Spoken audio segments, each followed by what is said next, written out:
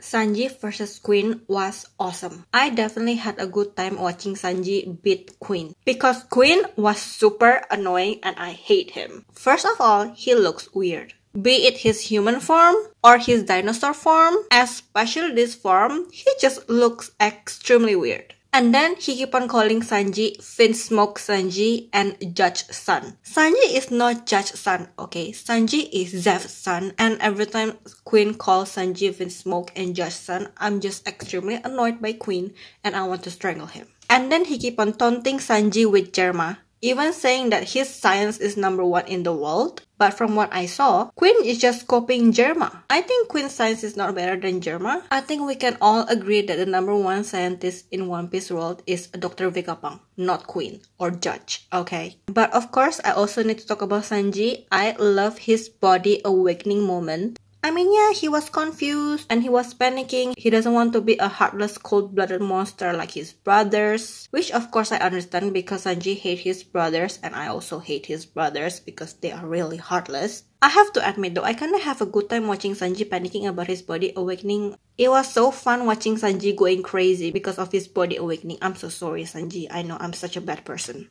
But in the end, Sanji accepts his body's awakening. He just thinks his body awakening makes him stronger and it will help Luffy to become the Pirate King. Even though there is a chance of him turning heartless, which I think will never happen, okay? But in the end, he accepts it. And no matter what, for now, at the current moment, Sanji is a first-rate cook of the sea and also Black Leg Sanji of the Straw Hats.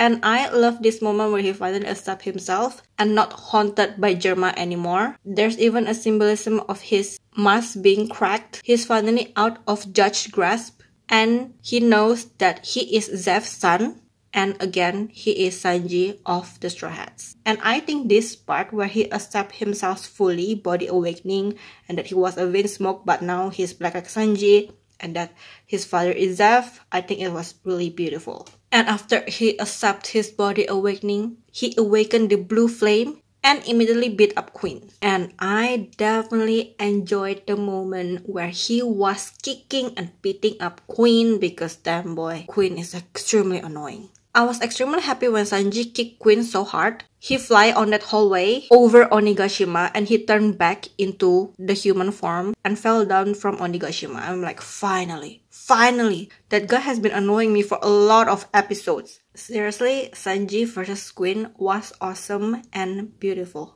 I love it.